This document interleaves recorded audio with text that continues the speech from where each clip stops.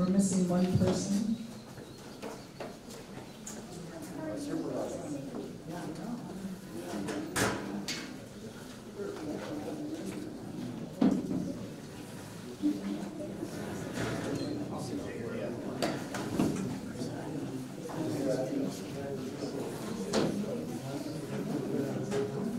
Yeah, you're right.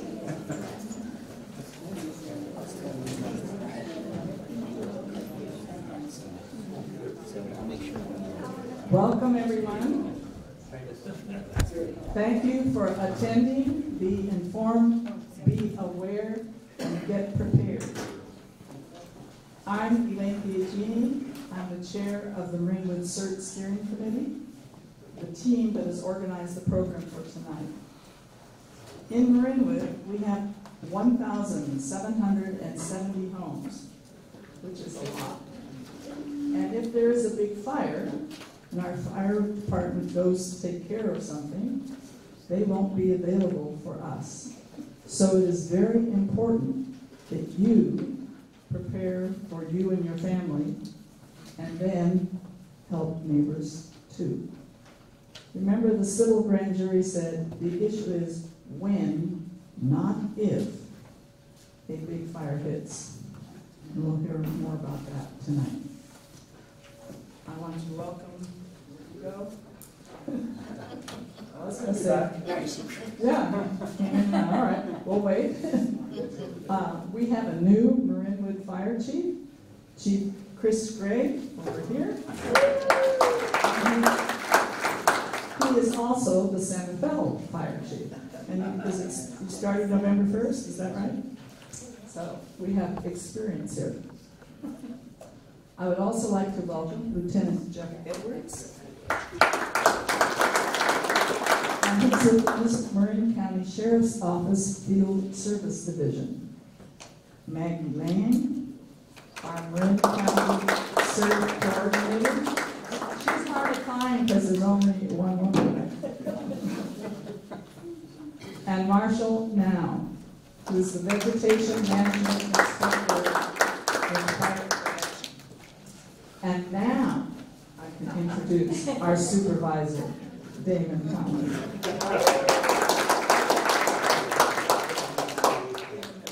Okay, I'm going to keep drinking my coffee. And lastly, I want to thank the Las Colinas Lions Club for sponsoring the Marinwood Cert Steering Committee for the past 12 years or more.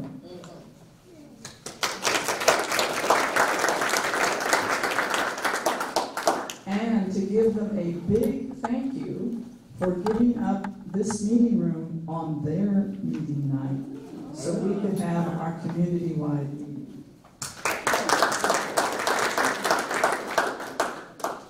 And if you are here to renew your CERT certificate, Maggie Lane, at the end of this meeting, will be in the back of the room, and you can do that at the end of the program.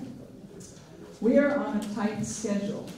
Each speaker will have 8 minutes to talk, and I'm the timekeeper, followed by 2 minutes for questions and questions from you.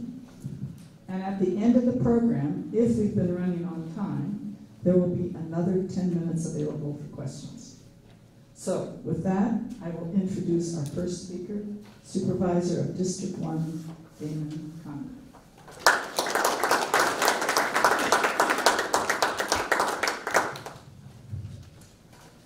Good evening, everyone. This is a great sized crowd, and thank you for coming out this evening and really taking the initiative and being proactive on what we all know is really a key topic facing all of our communities, and that is disaster preparedness. I want to start by thanking the Marinwood Lions, Elaine, the CERT Steering Committee, for doing so much for our communities behind the scenes. If you can join me in a round of applause. We know that disaster preparedness has been at the top of everyone's mind, and the issue was really put squarely to our Board of Supervisors a while back by Fire Chief Jason Weber. when he noted that we now live in virtually a year-round fire season. This is or at least one where there are significantly longer fire seasons than in what was previously normal. We've been reminded of this fact repeatedly this year as major fires broke out throughout California. And Marin is certainly not immune from this issue given our topography and vegetation. And the Board of Supervisors made the decision this year to actually ramp up our budget, specifically toward disaster preparedness. The effort starts with making sure that all the agencies that are relevant throughout the county are in sync, that they're coordinated and communicating with each other, that our communication systems are working and effective, and that we have neighborhoods and individual residents that are engaged and also coordinated with the whole system. Research shows that in the face of major climate events like fire and flooding, neighborhoods where people know each other and look out for each other have the lowest mortality rates and recover more quickly. We actually saw this firsthand in the aftermath of last October with the Sonoma Strong effort and the Marin County response to our neighbors and colleagues to the north. The support we offered was not only the right thing to do, but also was done with local people, local businesses, and was done immediately. When we build community in good times, we are more resilient when disaster strikes. We build community by talking to each other and engaging. So I'm really proud to note that the groundwork has been laid for disaster preparedness with 2 neighborhood Firewise communities right here locally. Lucas Valley Homeowners Association and the Marin Centerville Park neighborhoods have formed Firewise communities this year. So what are they? I think that can really be a model for other communities throughout our region. So what do we mean by that? Well, Firewise program involves local homeowners in taking individual responsibility for preparing their homes from the risk of wildfire. The program provides resources to help homeowners and encourages neighbors to work together to take action and prevent losses. Insurance discounts may be available to Firewise organized communities, as well as potential access to funding.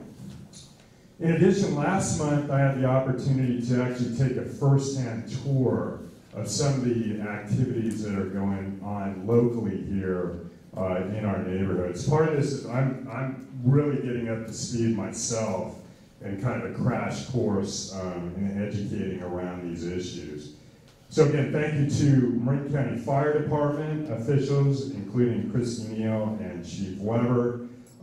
Chief Gray of the Centerville Fire Department joined us. Parks and Open Space was there as well, and Fire Safe Marin. Of course, many of you may have also seen that Dick Spotswood, the columnist, joined us and kind of wrote up an article on it. So again, all the different agencies working together. Also, huge shout out to Frank Cox, who's spearheading the Marin Firewise effort, and Kelby Jones from Lucas Valley. Our group toured Queenstone Drive nearby here and saw the collaboration firsthand. Specifically, the TAM fire crew created a fuel break along the fire road in regard to the fire, and regraded the fire road after it was heavily damaged in previous winter storms. The Marinwood CSD and County Fire Departments split the cost of the vegetation management project, and the County Fire Department provided the personnel for regrading, and Marinwood CSD paid for equipment and the cost of a geologist, so great cooperation. Through the joint effort, the fire road was kept open. There are a few additional other local projects. 53 homes participated in a chipper day through CSA 13 with over 100 tons of material removed. Marin County Parks and Open Space, CSA 13 and Rotary Senior Village and Marinwood Fire Department collaborated on vegetation management on Mount Lassen Drive, which is one of 3 major escape routes for CSA 13. A 100-foot fuel break was done at the end of Valley Stone Drive, and 2 additional chip days were held in Marinwood with over 30 homes participating. Again, these are activities that are going around throughout the county in this coordinated way. So just a couple other things. I have a couple more minutes. The field surrounding Juvenile Hall. I've heard some specific issues around that. I'm seeing some nods in the crowd. So County Open Space met with Marinwood Fire, County Fire, and community members and walked through the mowing strategy with respect to the field. And if you have any questions on this, please follow up. So vegetation management requires that fields are not mowed during nesting season. So there's a habitat issue going on there as well. So basically we're balancing those needs. So another big initiative right now, as you may have heard, is that San Rafael Fire Department is actually taking over management responsibilities for Marinwood Fire. We give Fire Chief Roach a hearty farewell and best wishes in his retirement. He did a great job. I think we're actually going to have a really good leadership team coming in under Chief Gray, and very much looking forward to that. So again, to reiterate on the individual level, I encourage you to learn what you can do at your home to maintain defensible space. Learn about your neighbors. Oftentimes, as we've seen in these disasters, the elderly resident next to us, if we get to know them, we're in a better position to offer help.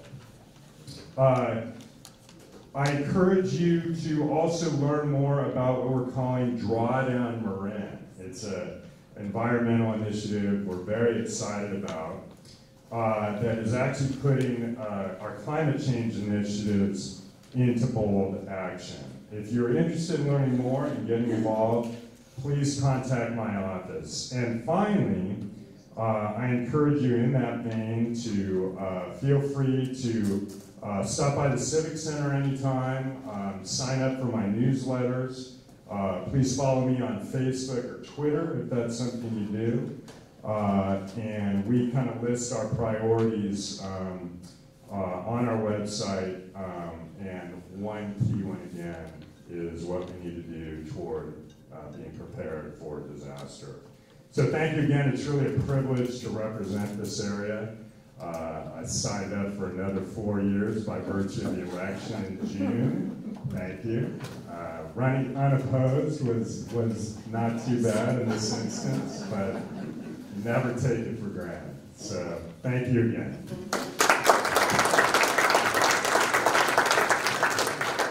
Damon, you have 45 seconds if anybody has a question. Okay. Yes, ma'am. Yes, about the meadow in front of the juvenile hall. Yes. It hasn't been cut in 4 or 5 years. And when is the nesting season for birds? I'm not aware of the specific answer to that. I understand that, so Chief Gray, you want to? Okay, yeah, so it's in process in terms of being figured out, so. So hopefully it will be cut. Yes. Thank you. Okay. Another fire hazard that's particularly of interest to us as we live along it is our creek, and the creek path has become very overgrown. There's a ton of dead wood in there and trees coming down.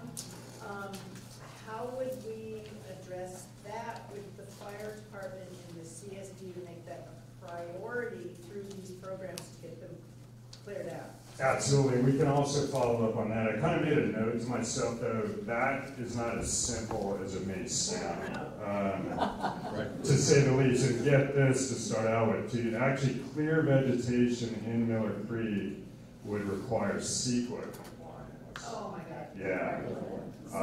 So this includes a weighing of fire risks in the environment.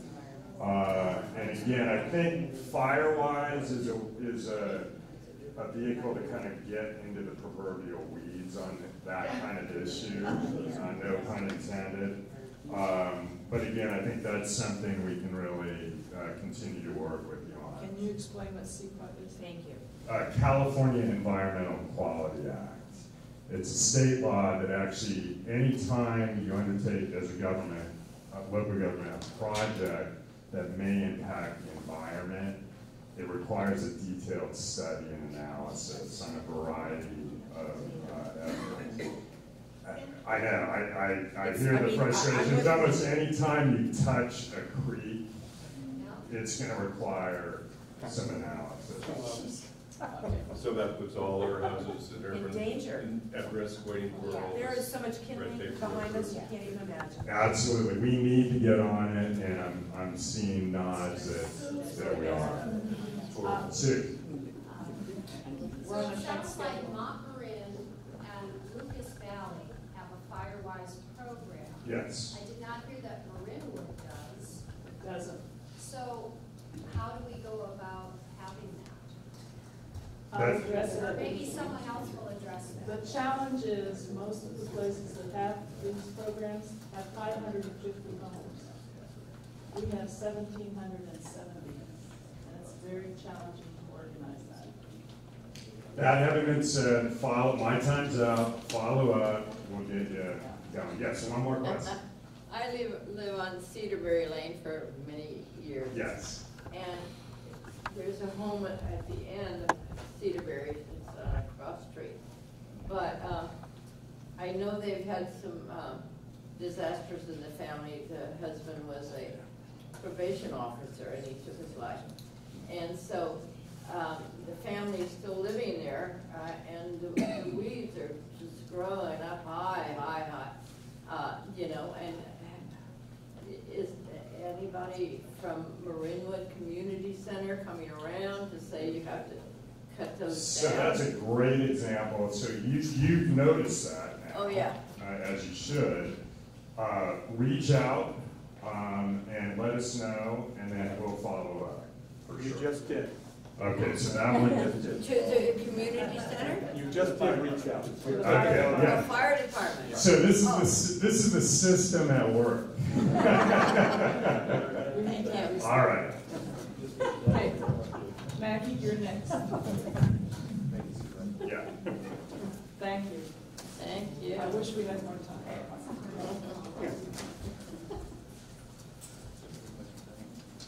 Good evening.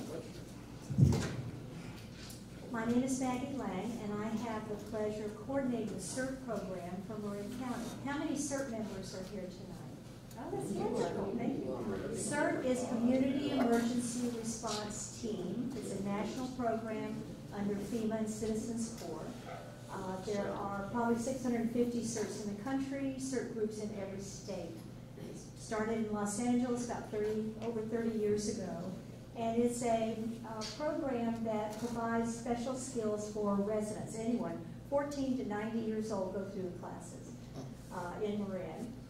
And it gives you skills so that as we step forward to help each other, which we know will happen in all disasters, we all forget our little grudges in the neighborhood and we help each other, which is what we should do. But what the observation is that sometimes people get themselves hurt doing that. So the program was started in order to provide skills so that you can stay safe. So the idea is we want everyone to be a survivor, not another victim, and that's what the CERT program does.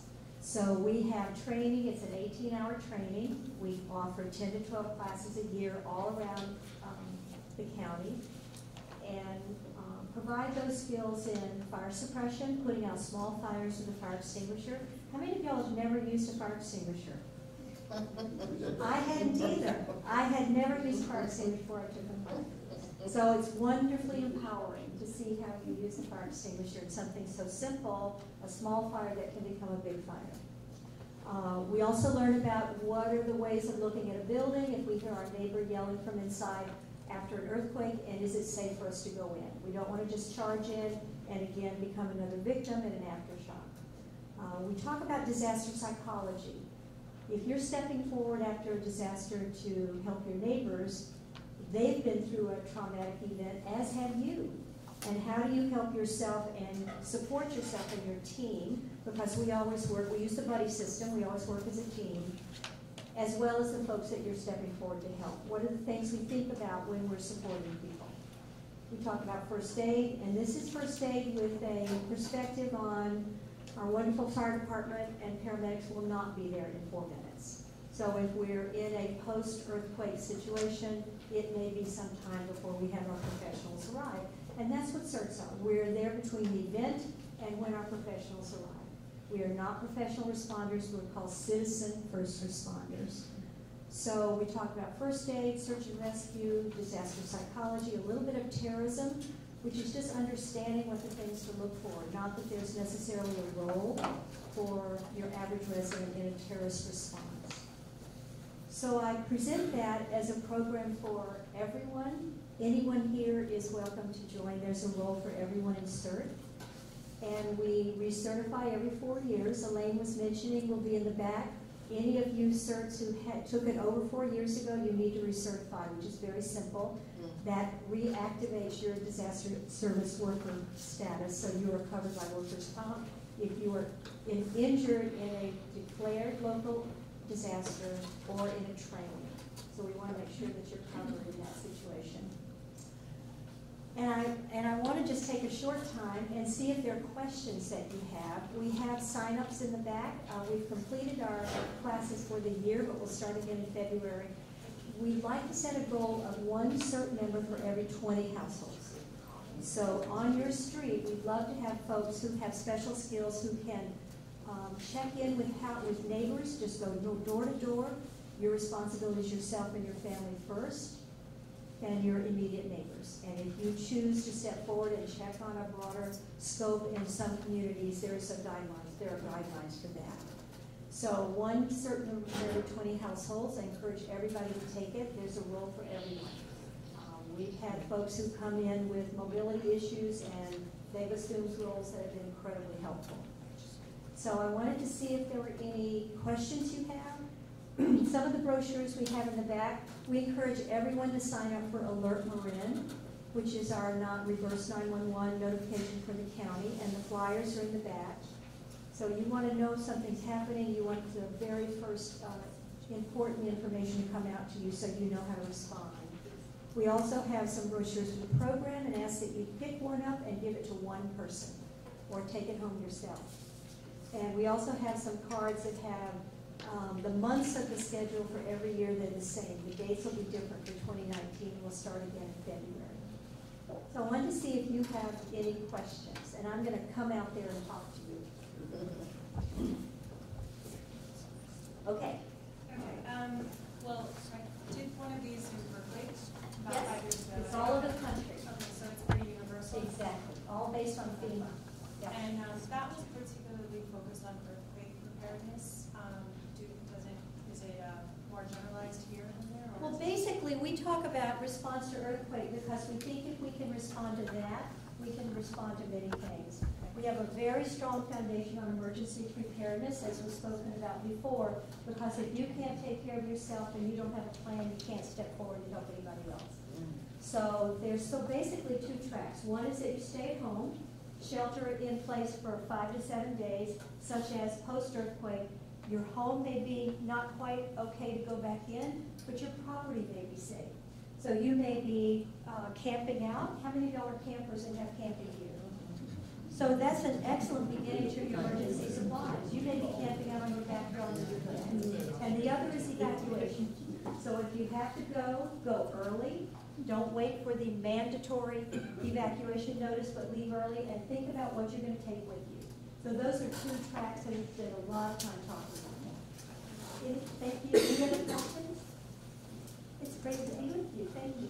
Maggie, up until this point, we've been thinking about earthquakes as being the CERT event where when the first responders are preoccupied, and so we have to sort of fend for ourselves and use our CERT training to Help our neighbors, right? But now with the advent of the fire seasons we had the last couple of years, we're all thinking about wildfire. And so I'm wondering what your thoughts are on the role of CERTs in the event of a major wildfire. Right. There's not, we should do a joint talk here, but there's not a real role for CERTs in a response to a fire. But what happened last fall is we had a lot of people who wanted to help. A lot of people who wanted to volunteer, and that includes CERTs. So we had some CERTs who were working in Red Cross shelters, for example. There were CERTs who worked up in Napa in an emergency volunteer center who were coordinating folks who showed up wanting to help. So those are support roles. I think the main thing that we think about with CERT is make sure your neighbors have a plan, and that if you are evacuating, know 2 ways to get out of your neighborhood, 2 directions and 2 modes, they say. You may be walking, you may be driving, you might be riding a bicycle. So those are all things, take care of our neighbors, and that is sort of public education in response. So we don't really have an official role in a fire response, but we're in a support role. Elaine says I have to stop talking. Thank you very much. Thank you. Thanks, Maggie. This is a good segue into what we're going to talk about. I'm Cameron Case, my partner Dave Miles. I'm with the Las Colinas Lions Club, and I'm the liaison to Marinwood Cert. And about, maybe 10 plus years ago, time does fly, a group of Lions were aware at the OAS in San Rafael, Office of Emergency Services, was providing training for earthquake preparedness. And so we participated in the class and got trained and qualified, and shortly thereafter, John Hammond, who just spoke a minute ago, raise your hand, John, give you credit. John became our CERT chair within the Lions Club, and we quickly realized the importance of bringing this out to the community. So as of now, we are the sustaining sponsor for Marinwood Cert, working with the community. Elaine Biagini, most of the committee now is not Lions, it's community-based. So having said that, the challenge was, how do we get out to the community? So John, a number of years ago, said, let's divide it into workable solutions. We're 1,700 homes, 6,000 people. We divided it into CERT areas, of which we have 40-some CERT areas, and you can see that in the back of the room. The important thing is, moving forward, we began in collaboration with Marinwood Fire Engine 58 with the CSD, Damon Connolly with the county, and the Lions Club, and coming up with some funding for the emergency trailer that sits on the side of the firehouse now. So having said that, I'm a member of CERT Area 18, of which I believe is on Miller Creek at 596, going up to Queenstone, and I think we have probably 6 or 7 CERT trained people in that area. Having said that, Dave Miles? Okay. Yeah, well, thanks, Cameron. And as Cameron says, we're a volunteer group, so we appreciate everybody volunteering, and we'll take anybody we can and just help the participation. We have a steering committee, about 9 people. We meet every other month or so, and then, but we're interested in the grassroots of just your neighbors also. So there's a few things that went on behind the scenes here for the last couple of years. I'll just go over a few of them. And by the way, at the end of the meeting, back of the table, we have various handouts that are very handy for all that sort of thing. But the main thing we created after John Hammond's good work, the CERT area maps, and there's the big laminated map on the corner. There's about 40 areas, each with 40 homes. So, and we have a notebook that, and you can get and look at this on the MarinwoodCert.com website. You can go to maps. You can find out your address and find out what CERT area you're in. We created the CERT trailer through the finance through Engine Company 58, the county through Damon's help, and the Lions Club, and we financed that nice CERT trailer that stands on the far side of the firehouse over here, and it's pretty fully equipped already. We've sponsored Get Ready classes, and we've held them here at the Marinwood Community Center and elsewhere. There's been several block parties with Cert areas 26, 30, 31, and 18, and we've updated our master list of certified residents within the community with the help of Diane Ayers. We've had numerous radio checks. We have a radio room in the firehouse for the civilian radios, and we have about at least a dozen or more walkie-talkies in the Cert trailer. We can always go over those details at other meetings when anybody wants to volunteer. We man a Cert booth on July 4th at our Marinwood breakfast here, and we man a Cert booth in the September car show sponsored by the Lions Club. We've also sponsored First Aid for Disaster Response, which is FADER, helped out by our the Marinwood or the community medical reserve corps. Yes, and that's boy, they have got that session down. So there'll be another one coming back, and I think maybe Maggie or Diane will have the next one of those coming up. Some of us have canvassed the area. Cameron went around last year and handed out a lot of little handouts for our neighbors in each little area. And we had a very good drill about 1 year ago here. It was a tri-community radio drill. It was Marinwood, it was Mount Marin, and Lucas Valley. And it was all cooperation. Took about most of the morning, and we did a simulated tabletop, and actual emergencies were radioed in, and we prioritized those, and then we would send it upstairs and gave a synopsis to the firefighters and whoever could really help us out. And we will try to continue some of these drills in the future. Again, we are a volunteer organization. In a couple of minutes, or a minute here, Cameron and I will do about a 1.5 minute skit just to bore you a little bit. And it's just, it's grassroots. If you want to be a slight leader, you don't have to think about 40 homes to tackle and meet all your neighbors. Maybe just meet 1, 2, 3, or 4 of your neighbors. And we have a couple of sheets that are in the back room. And you know, one of them is about introducing yourself to the neighborhood, and you can just fill in your address, and it tells what Cert's generally about and how we can actually help your neighbor, because the first responders aren't going to be there. So it's neighbor helping neighbor.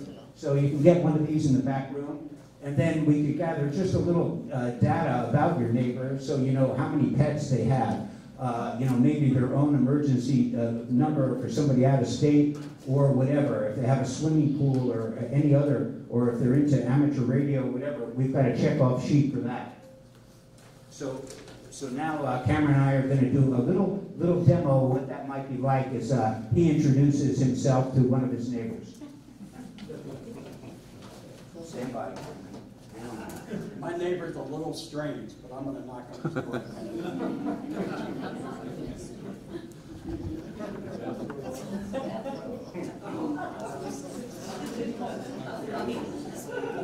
He's also theatrically minded, and I'm not. Straight man.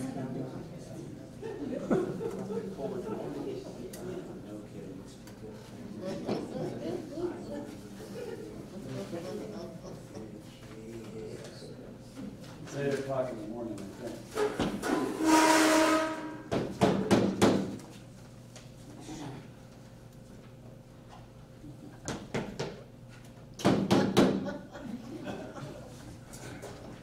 Who is it? It's Cameron Case. I'm a neighbor down the street. Sorry, I'm busy. It'll only take a minute. Okay, then. Dave, Cameron Case, how are you?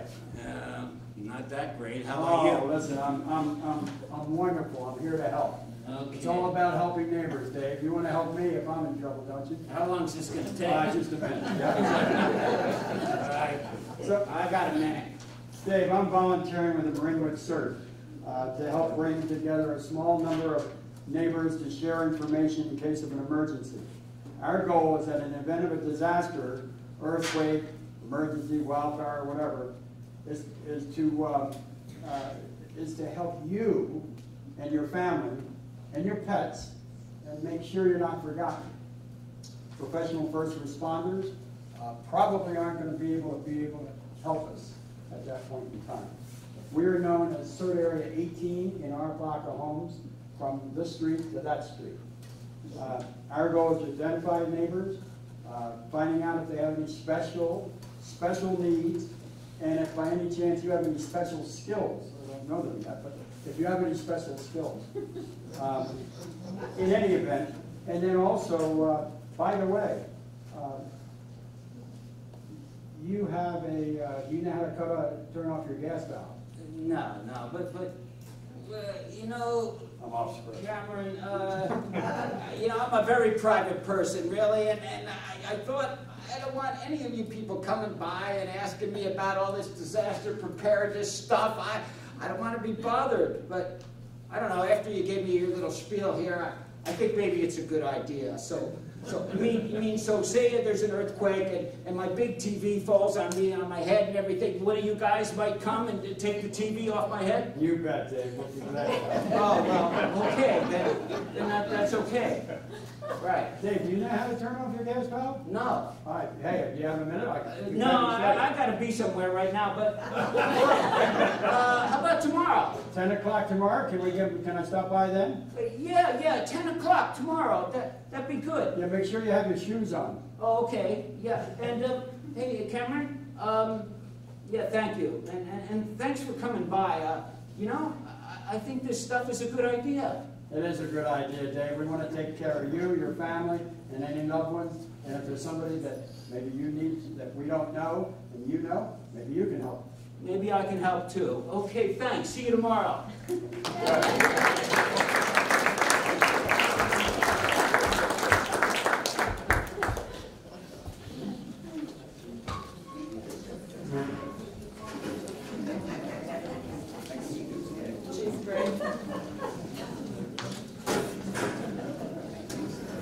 He'll be glad to do a skip with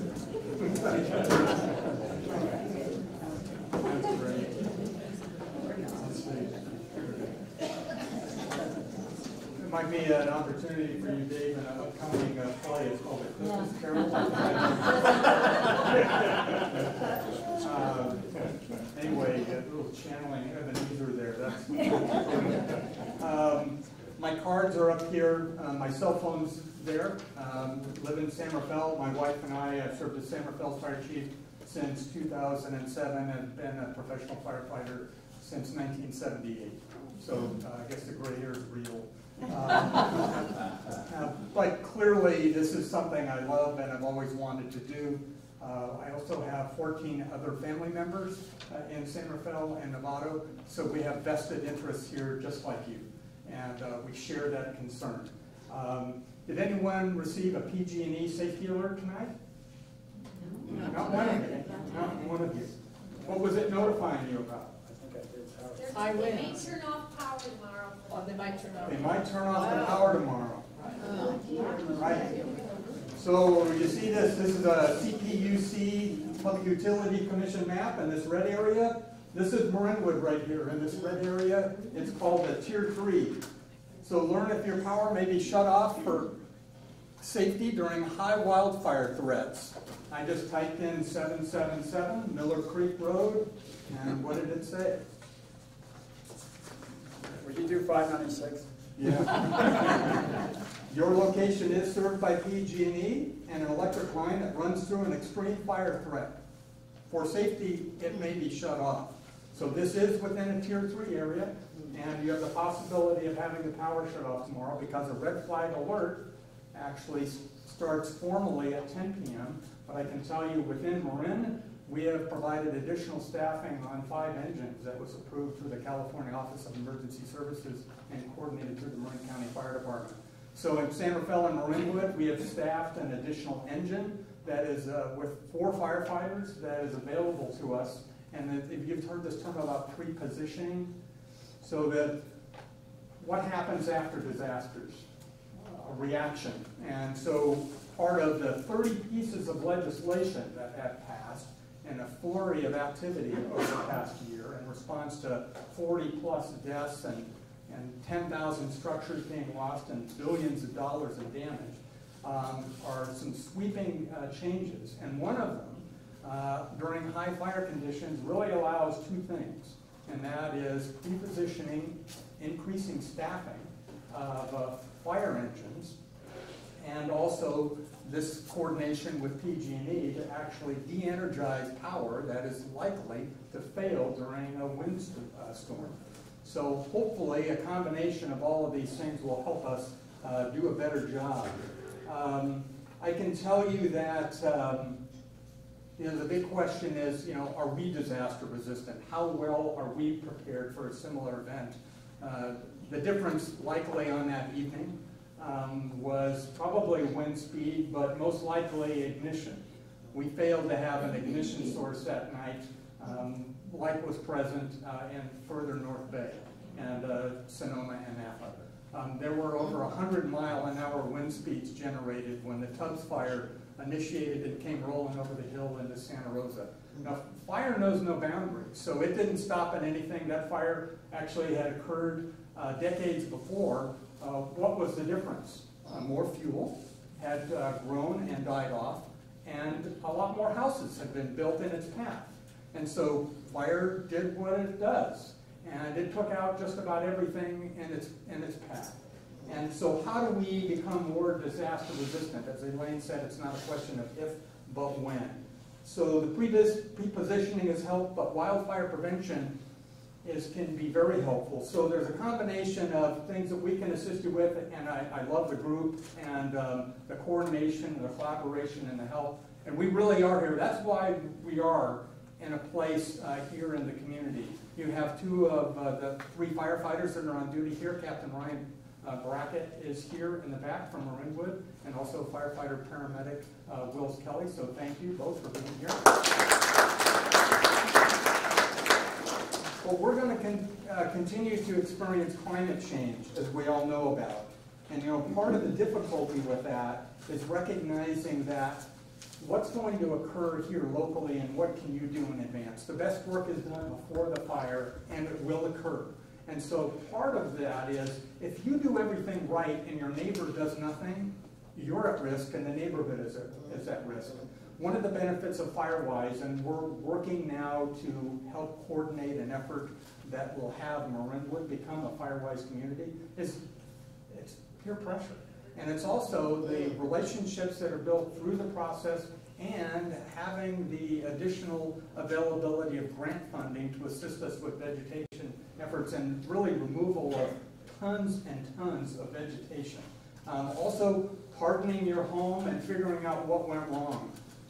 Our emergency manager, Quinn Gardner, by the way, San Rafael has a number of full-time staff members, and I really enjoyed working with Chief Roach and wish him well in retirement. But we have, there's 6 chief officers in San Rafael that are all at your service. In addition to Marshall, there's another vegetation management specialist, 2 fire prevention inspectors, and we have both a full-time emergency manager and an environmental management coordinator. So they're all here for you. So that's part of the benefit of the relationship of sharing services.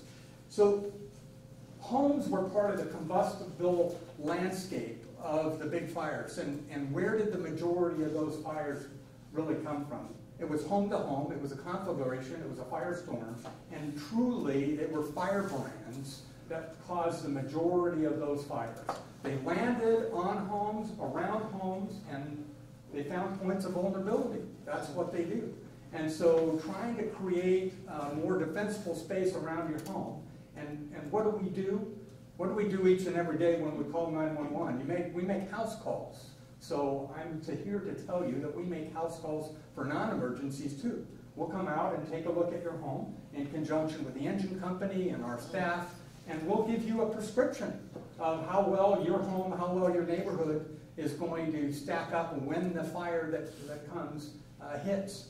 And so hopefully we can help you prepare for that. There's some legislative changes that are in the works. You're going to see some code changes. Some are going to apply retroactively. You had anybody here have a wood-shaped roof? That's good. Does anyone here have any plants that are immediately adjacent to their home? Does anyone have anywhere near pine trees, eucalyptus trees? And we can go on and name the things that are there. So we can help you with a plan, and not one that's going to denude all your landscaping, but hopefully to do it right and allow both you, your loved ones, and your home a chance to survive. So there's a lot of good tips we can provide, and what I'd like to do in the future is schedule a session, and we'll directly talk about homes and go through some of what worked and what didn't that I think will be helpful. I also wanted to give a little bit of, since my time is done, but I'm going to take a little bit of Quinn's time, who was supposed to go next, to talk a little bit about the earthquake, because much in the same, there is no warning, and you heard repeatedly about Alert Marin. If you haven't done so, please sign up to make sure you're going to be notified. Don't expect that you're going to, someone may come knocking at your door. And so so we talked about the 1,700 homes, the 6,000 people that live in Marinwood. How many firefighters are on duty? 24/7. There are 3. How many are on duty in San Rafael 24/7? 23. So we've got 26 firefighters, and we've got 7 fire engines to essentially protect our community that are immediately available, that we know we can always count on. Tonight, we have 1 more. So we're actually bumped the number to 30. And we'll have that for the next 24 hours. And the nice thing about it is the state's actually going to reimburse us for that cost. But all of this is risk management. And so what we want to do is, that earthquake's not going to give you a warning, but we also need to look at hardening our homes, but preparing ourselves and our neighborhoods so we can really help each other. So sign up for the alerts, have a plan, have a go bag, and all of this translates, because what happened, some of the tragic stories that came out of the Bay Area were literally, what did people bring with them when they really had to run out the door? And they thought about it, well, I grabbed this and I grabbed that, but I forgot everything that was really important to me. So if you've got that done in advance, that's a huge advantage. And the main thing is don't delay. When you do get the order, and I think one of the things, what happened down in Montecito near Santa Barbara, did you hear about the creek on one side or the other, and a mandatory and an advisory evacuation? If you receive an evacuation notice, whether it's advisory or mandatory, take what you need and go. It can all be replaced. I mean, yes, possessions are very dear, but we can't replace you. So heed the advice of the professionals and go and be prepared to do that. So I think in a lot of ways, and just summarizing, there are additional classes that are going to be available. Maggie mentioned a schedule. I don't want to limit ourselves to a schedule or specific means. If there's a need to put on a class and we have enough interest, we'll figure out a way to put on a class. Whether we do that in a weekend, whether we do it in a 2-hour block, or whether we come to you when we come to the neighborhood and do it.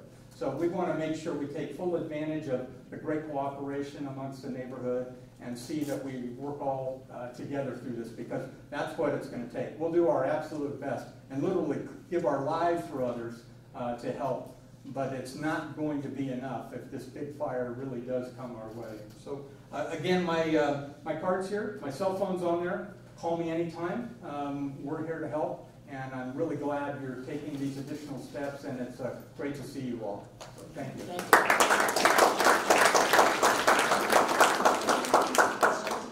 Hi. Yeah. Yes. So what number do we call for that house calling office? So does everyone have the number of the Marinwood Fire Department? Okay, just the Ryan, Captain Brackett. So what number would if people called and they wanted assistance? Because we're going to give out several numbers. And we're going to also put some things on the website to give you some information. But what would be a good number to call, Captain Brackett? So 479-0122. 479-0122. Now, if you don't live in Marinwood, if you live in Upper Lucas Valley, would it be the same number? It doesn't. Here's the great thing. You know, for years, since 1980s, San Rafael has actually provided all the paramedic service for you, right? We provided it to 4 political entities, the 2 CSDs, 19 to 13, and San Rafael and Marinwood. Fires, emergencies, they don't know any boundaries, and I don't think this type of pre-planning, prevention, disaster preparedness should matter either. It's not where you live. We'll handle all of that, and that's all covered. you know, you're actually, if you live in Upper Lucas Valley, under contract, you're provided fire rescue and paramedic services by Marinwood and San Rafael, and supported by the county. So it's all the same, and we want to be able to help you. Yes? Chief, over the last 50 years, there have been 2 major fires. Yes. On this hill up here. Yes. And fortunately, in neither case did any house burn. We were fortunate because there weren't any big fires going on anywhere else, and the bombers came in real fast and took care of it. Right. But it's been about 20 years since the last fire. And what's up there now is an awful lot of dead wood and underbrush. It's really thick. Is there any hope of having something done about that? I believe there is, and much like this was the Hanley fire that occurred in Santa Rosa, same kind of conditions. Well, it hadn't burned in 50 years, and what had been done since then to thin and actually create breaks. So now more than ever, I must say that we've got a fantastic cooperation with Marin County Open Space that is actually cooperatively working with fire agencies. We do have an overall strategy and plan. Part of what Supervisor Connolly talked about was an effort that we're coordinating. We're actually mapping these areas. They're mapping the vegetation. They're determining the age of that vegetation, where the highest priorities should be, and then whether it's the TAM crew or other methods. And in some cases, whether we're removing the stuff mechanically, we're collecting it, and then we're burn piles that we can burn in the winter months. Hopefully we continue to have rain.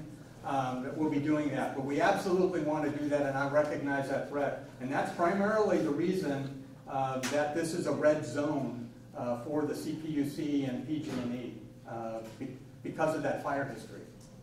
That's exactly right. So, and we're committed to do that. Thank you. Yes.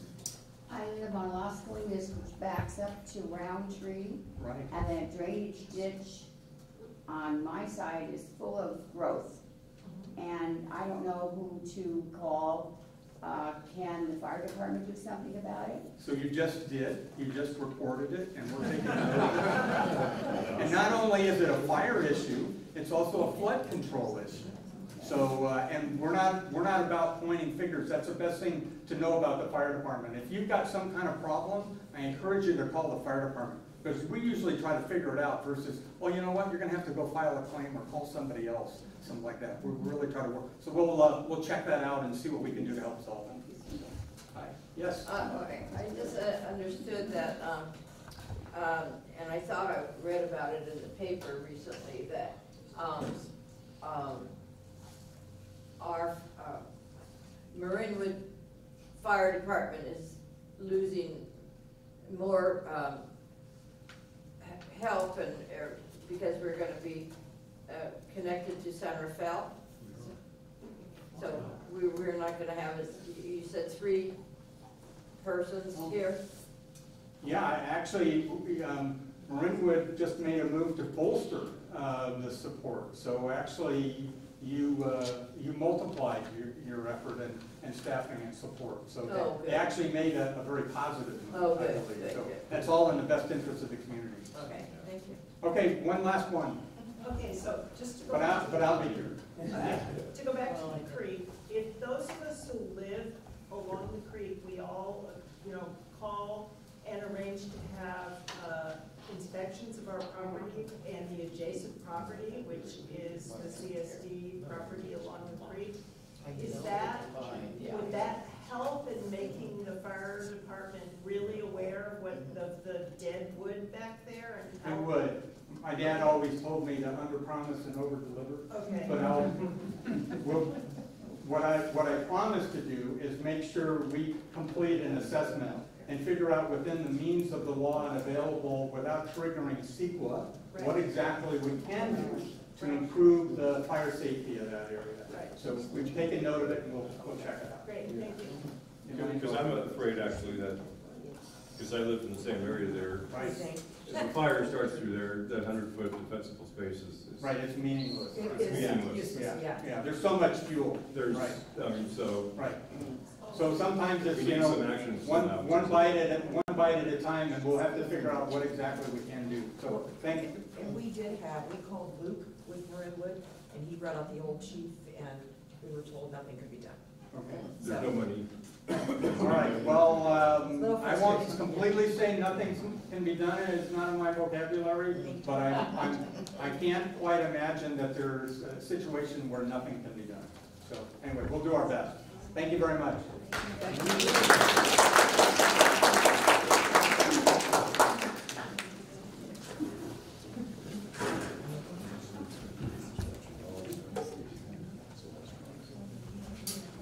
All right, the goal is to stay within time, right? So my name is Marshall Now. I'm a fire inspector with the city of Santa Fe. 10 years ago, ironically, before I say Cert got me here, where I'm standing today, but it's more lack thereof Cert in Sonoma County because they didn't have a Cert program and decided to do firefighter instead. So I encourage all of you that don't want to take Cert, go on and take the fire academy and see. I can guarantee one thing though, there's definitely no skits in the fire academy. They're missing out. Yeah. We need some humor. Yes. So I'm a fire inspector for the city of Santa Fe, and now I get the honor of coming over here and doing some general inspections and assistance in vegetation management in Marinwood, CSD 13, up in Lucas Valley. Real quick, can I get a show of hands if anyone doesn't know what the word WUI is? What? WUI. W-U-I. So the wildland urban interface is really what we're focusing on. That's the area that I really focus within. All of Marinwood actually is not wildland urban interface. There's a pocket of about, I'd say probably about 100 to 120 homes out of the 1,700 or 1,770 homes there are. That are not within the wildland urban interface.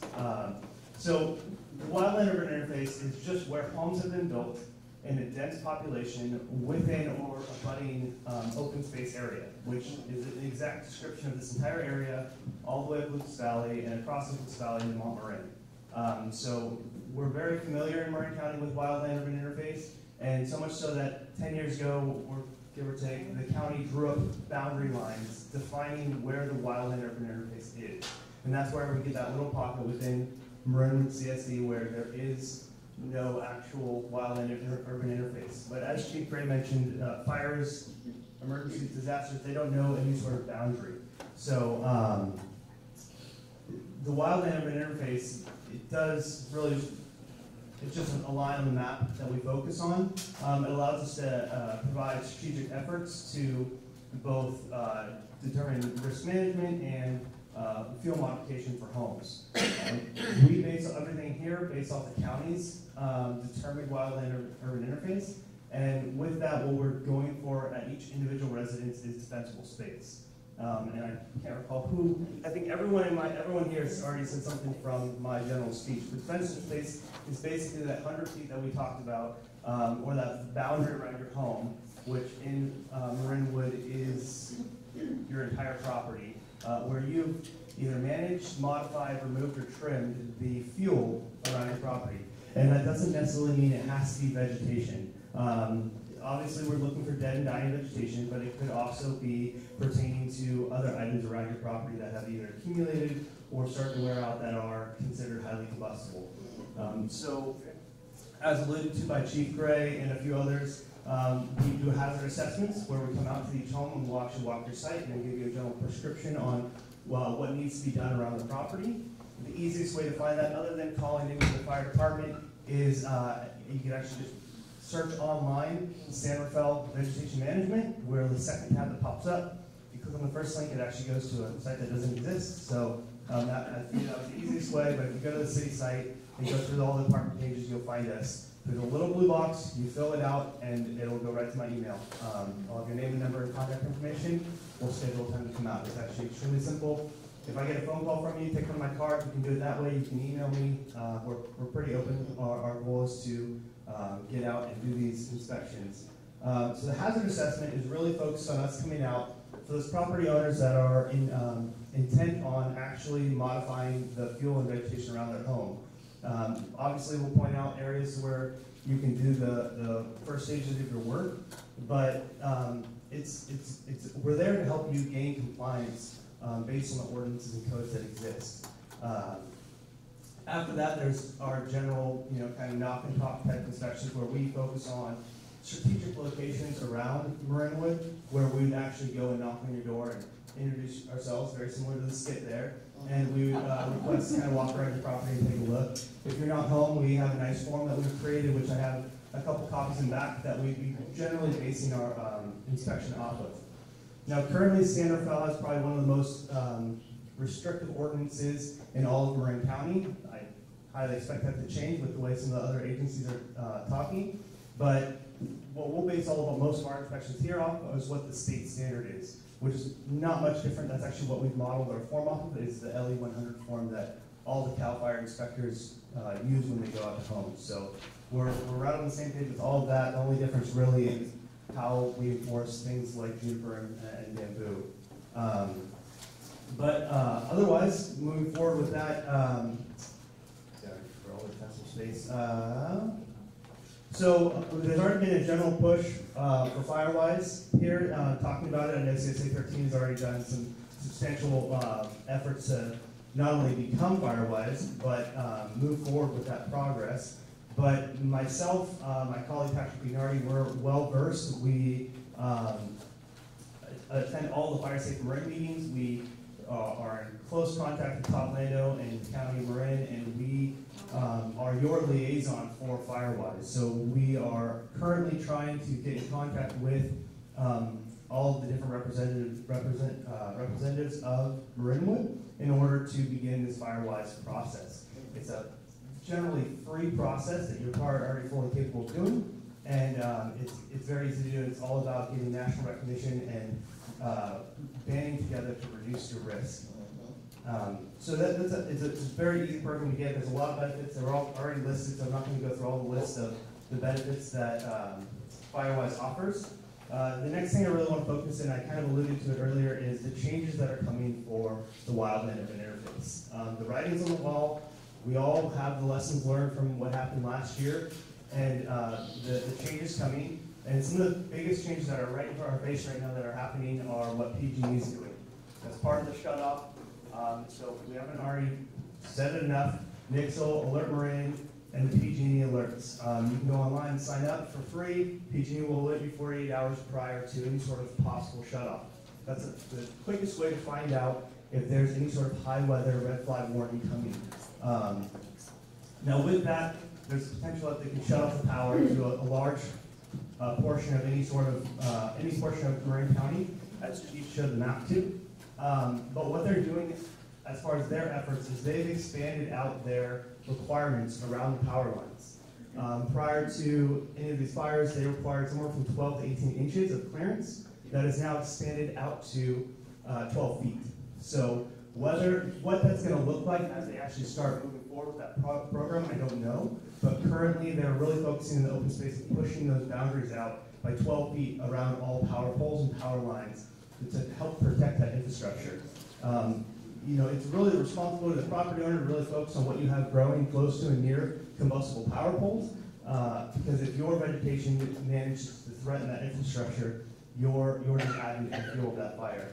A couple other things along with the alerts is they are implementing a heavy weather station increase around all of California, and San Rafael has already requested 3 weather stations to be placed on strategic points around the community, which hopefully will encompass some sort of camera network to add to what the County of Marin already has. So, like I said, the majority of my speech was kind of wrapped up in everyone else's, so hopefully you got a lot of information. I brought cards for myself and Patrick Minardi. Again, those cards are your direct line to get a hold of us to schedule one of those, we call it a hazard assessment, or residential hazard assessment. If you're savvy online, you can do it online. You can shoot us an email, or any phone number that you have will probably end up right back to my desk no matter what. So thank you so much for offering us to be available to you. Any questions? You have about All right over here. Yes, I'm Ron Marinoff, the Fire Commissioner for County Service Area 13. That's the 538 homes west of Juvenile Hall. And we need your help and Supervisor Connolly's help to do something with the park and open space people. The current director will not cut the weeds. It was a policy started by his predecessor after 45 years of the county cutting the weeds every year. Upon doing some questioning of that, they said, well, the bird nesting continues until August 1. Well, that was 90 days ago, okay? Right now, everybody in this room is the endangered species if we get a 40-mile-an-hour wind at a fire. It's time to cut the weeds and take away the danger that everybody in Marinwood is facing from a fire with a 40 or 50-mile-an-hour wind blowing from west to east. Please do what you can to make that agency wake up. And that's completely already noted. So we have that on our list. I'll definitely look into it. Obviously, if it's wait until the next meeting ends, then why has it never ended? So I hear that loud and clear. As far as parks and open space, county, that's that avenue I have to go down. I've already reached out to the Parks Department for Marinwood specifically to follow up on all the projects working on here. Supervisor Connolly definitely expressed all the different efforts that are already being done. So I will follow up, make sure I find out anything that's happening currently and what the plans are for next season. And that's kind of the mode that we're all in right now, is dialing it all in for next season. Excuse me, sir. You're talking about the meadow in front of the juvenile hall. Correct. That's yes. Well, why can't they cut it next week? I don't have that answer yet. That's what So we're going to how find do out. I follow up Yeah, with that? that's We're what gonna find out. definitely follow up. Thank you very much. Okay, Jeff? You get to introduce a new subject. Yeah. I'm not sure how I got my lucky honor of being the last speaker, but here we are. So my name's Jeff Edwards. I'm one of the 5 watch commanders for the Sheriff's Office. I work Sunday through Wednesday, the evening hours. There's 24-hour coverage for watch commanders. Essentially, we run the entire operation of the Sheriff's Department during the nighttime when our executive staff is at home. So I'm not going to talk at you for the next 10 minutes. I'm going to give you a few stats just for the last 90 days here in the area. And then just talk a little bit about our social media platform. How you can, sorry, can you hear me now? Yeah. Cover the social media platforms that we're using currently to stay in communication with you, and then open it up to questions, because I find that that usually is the most informative way to have this conversation. So, over the last 90 days, just to give you a quick snapshot, Marinwood is a fairly safe community. Not a lot of crime, obviously, which is why y'all live here. To note, over the last 90 days, there's only been 3 auto burglaries that we've had here in the neighborhood, which is actually a pretty good ratio compared to the rest of the county. That's probably one of our #1 crimes in the county itself, is property crimes, and usually it's crimes of opportunity, people that leave their cars unlocked at night, windows down, things of that nature. We've had a few of those as well, just 2 in the last 90 days in this neighborhood. We've also had 2 residential or home burglaries, and those actually were both at St. Vincent's over across the highway. So we haven't actually had a home burglary here in Marinwood for 90 days or more. As far as citations, I know bone of contention we had for a while was the overnight parking on over by the market and on the overpass. I'm happy to say with the supervisor's help that we have only had to issue 1 citation for that violation over the last 90 days. In comparison to some of the other areas in the county, that's a fantastic rate. We seem to be solving the issue with some of the ordinances that have been passed. So it's been a really a great relief, I think, to everybody, including ourselves. So with that, the other thing I'd like to talk about is the Sheriff's Office is doing a great job.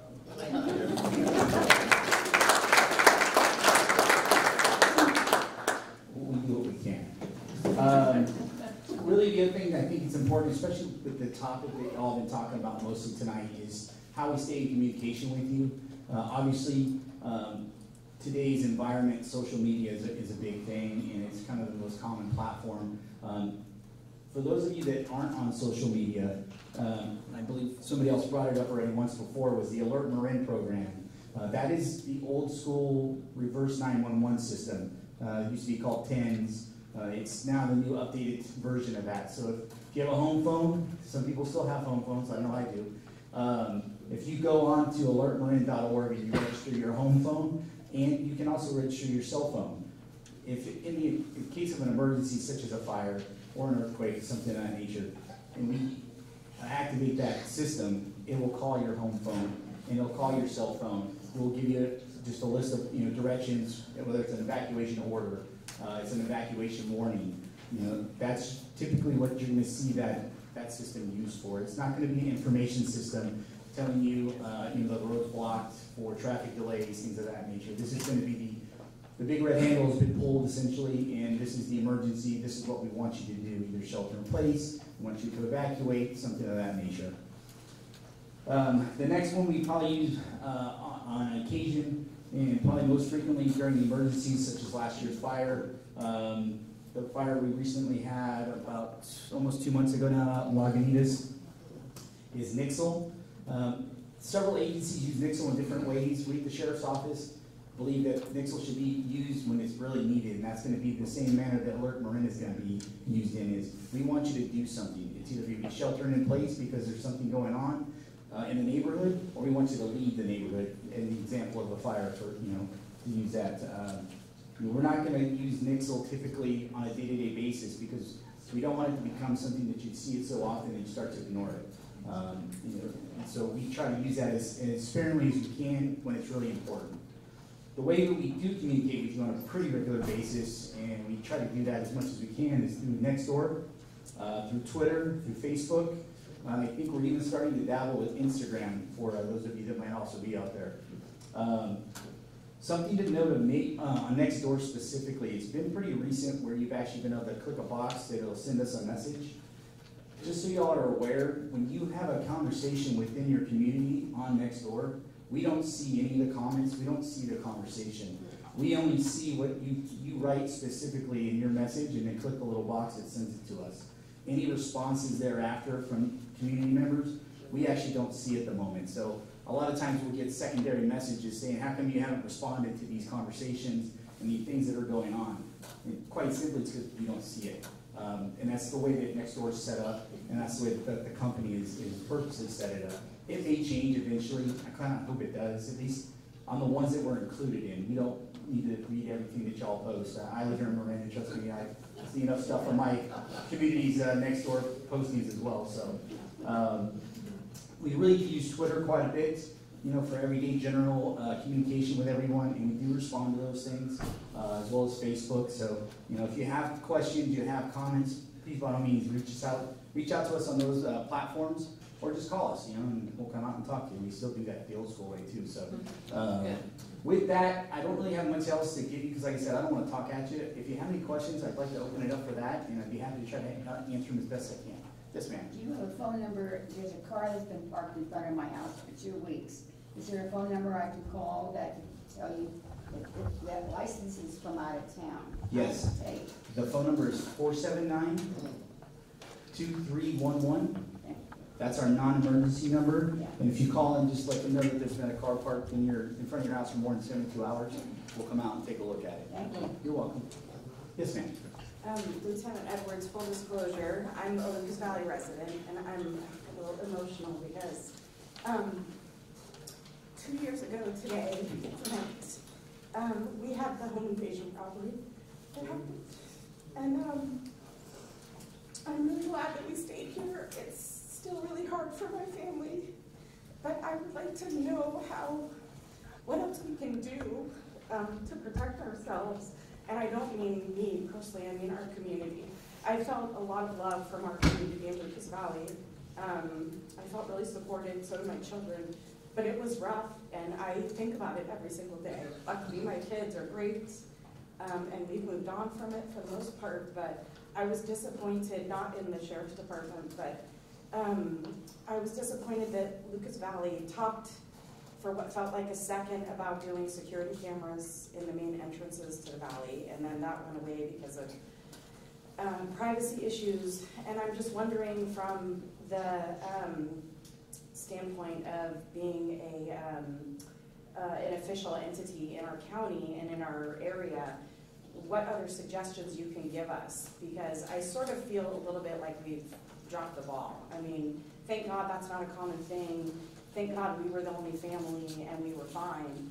And the fact that I saw that this meeting was scheduled for this night several months ago, and I was like, I have to go to that because, you know, I need to say that I appreciate what the Sheriff's Department did for us and what the community has done for us, but I feel like there's more we can do. So I'd love to hear either from you, or I'd love to see information disseminated through the Homeowners Association and the, you know, CSD here. Yeah, well, first, I'm glad things are better and that you guys are still safe and we're moving forward with that. No, it's a great question, and one of the things I would recommend highly, first of all, is you should know who your neighbors are. You know, in today's environment, you know, knowing who your neighbors are a lot of times helps resolve issues right from the get-go. If you see somebody in the neighborhood that you don't recognize, if you know who your neighbors are, you know, that automatically helps out identify whether or not that person is supposed to be, you know, in the neighborhood or not, and what their business is there. So security cameras, security systems, obviously that's widely available now. Community watch groups is always a great thing. You know, neighborhood watch. You know, I know we don't talk about that too often anymore, and you know, that was a big thing in the 80s, but in the 90s, but you know, definitely it's still a great system, and it's a very effective one. You know, I think not presenting yourself as an opportunity, quite frankly, the holidays are coming, you know, quickly upon us now, and one of the things to help prevent crimes of opportunity is not to give that opportunity in the first place. Make sure your porch lights are working and your gates are locking. Don't leave things in your car that are visible at night or even during the daytime. So, you know, just a little bit of prevention and a little bit of awareness with each other and the community itself, I think, goes a long way. So, and by all means, we're always there to come out and help and take a look and see what else we might be able to do to help shore up your house and security reasons. Yes, sir. Yeah, in regard to evacuations with wildfire, I know that's a moving target and there are a lot of variables, wind direction and whatever, but that's usually designated for the police and not the firemen. And so what is your answer as far as the resident would be notified on which direction of an evacuation route he should take? Well, the county has established a mutual threat zone plan, and we actually put it into play 2 months ago in Lagunitas when we actually did evacuations. We have one for the whole mountain. So there are designated areas. If we were to order evacuations from the Lucas Valley and the Marinwood area, we have designated evacuation centers, locations that are established. Off the top of my head, I can't think of them right now, but it's all fire dependent. Where the fire is at, where it's going. And if something was to change during a fire, such as wind in the fire direction, and we actually dealt with this in Lagunitas 2 months ago, we would actually update you on where you would go instead.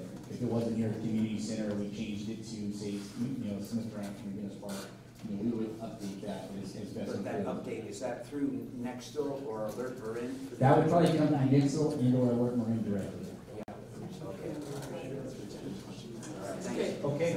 Now there are about 5 minutes left for general questions. But before that, there's something kind of important. Elaine Biagini has been our steering committee chair for Cert for a long time, and she's stepping down. And so she arranged this tonight. She was behind all this.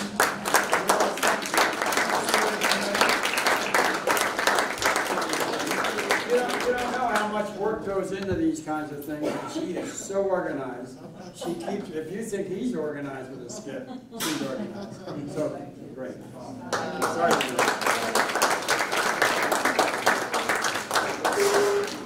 Okay, there's, I think, maybe 4 more minutes for questions. Can you just tell us what Nixel is? Yes. One of you? What is Nixel? What is Nixel? Yeah. Nixel. Nixel is an alert system. It's another social media platform. In order to sign up for it, you just go on your cell phone and you dial 888-777. You type in your zip code, and you'll get a response back saying you're now signed up for Nixel alerts for this area. The Sheriff's Office, the Fire Department, the County Office of Emergency Services, and Sanford Fire, Sanford PD, everyone that's attached to the zip code here can use that system to alert you. So you may get a Nixel alert that may not be specifically pertaining to Marinwood because you share a zip code. It may be across the street in Sierra Falls jurisdiction. But if you just dial 888-777, put in your zip code, it'll send you a message back saying you're now signed up for Nixle alerts for your zip code. And you can do that for any zip code in the United States if you want to. It doesn't have to just, you can't just use it for yours. You can use it for, if you have loved ones in other communities, you can do that for them as well. So, okay? You had a question? Yes? I have a question. So, a couple days ago, we had that active shooter. So I have kids in Dixie School, and I got that alert. I think it was this week. I can't remember this week. And it said like the alert was like active shooter. Person is not in custody, but it's okay to send your kids to school. So I wasn't sure. I just wanted to know how that criteria gets determined in a case like that. When I say because we had this debate, my husband and I, about what he said.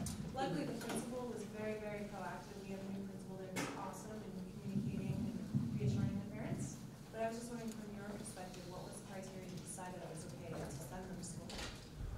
Yeah, actually, I'm surprised that hadn't come up earlier. So, to be clear about the incident that happened, I think you're referring to the one over at Helen Vine? Yes. Yeah, okay. So, just to be clear, that happened at 1:30 in the morning. So, it had no effect on the schools whatsoever at that time. The suspect was actually in custody within an hour after that shooting occurred. So, it never had an effect on any daytime operations. And quite frankly, we did not put out a Nixle alert at the time because we didn't believe there was a threat to the community based on the information we had, and we obviously didn't release that right away for investigative reasons. Like I stated earlier, for Nixle, if we thought that there was a threat to the community, to say Marinwood, for example, we would have put out a Nixle alert in a geographic area. We have the ability to kind of basically draw a circle around where we wanted to go and notify you, hey, shelter in place, lock your doors, lock your windows. We would have locked down the school had it been during the day, something of that nature. They did just have an incident today in Novato, as an example, where they had a stolen car with a couple people in it, right outside of San Marin High, I believe it was. They put a Nixle alert out as they were involved in that incident, locked the school down while they dealt with that incident, and then as soon as it was safe for everybody to come back out, they put out another alert. So we would do something very similar if there was a threat in the neighborhood and or the schools in the area. So, but just to be clear, like I said, we didn't do a Nixle alert the other night because we didn't want to wake you up at 2 in the morning to tell you that something had happened, but everything's okay. And it's okay to go back to sleep. So I hope that makes sense. But Jeff, so just to follow up, I think the disconnect, however it occurred, though, was the at-large notification.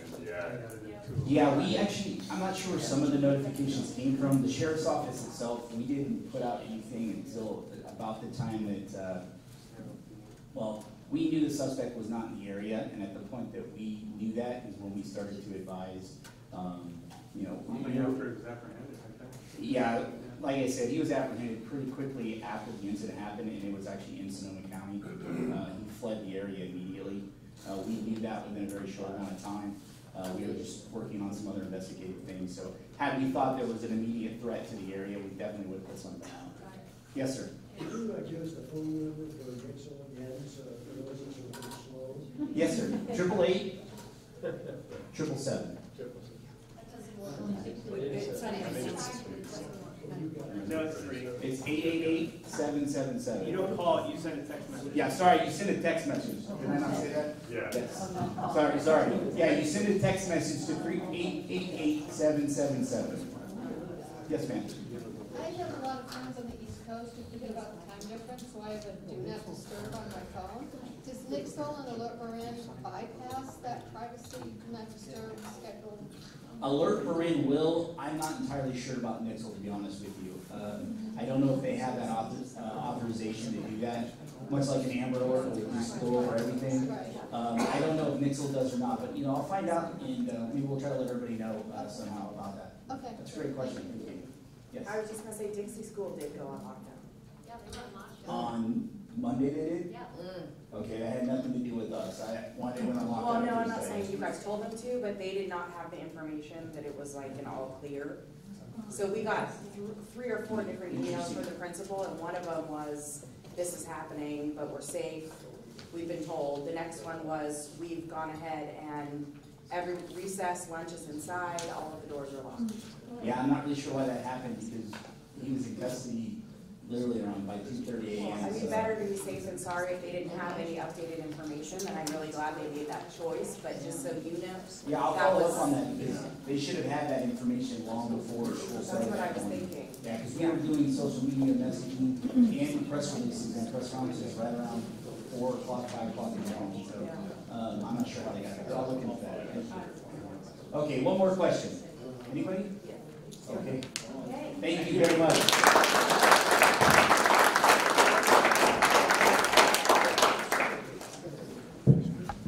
Well, thank you for my surprise orchid. I want to thank all the wonderful speakers tonight. This has been very special. And thank you for attending. And thank you all Marinwood Cert volunteers, Bruce King, Cameron Case, Dave Miles, Diane Ayers, and myself.